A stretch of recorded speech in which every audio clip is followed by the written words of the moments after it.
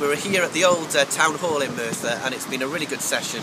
today. Greg Clark, an eminent city region professor from London, is here. He's going to share that commission for us, and it'll be an independent commission now that will have sessions right across the region, looking at all the evidence that exists,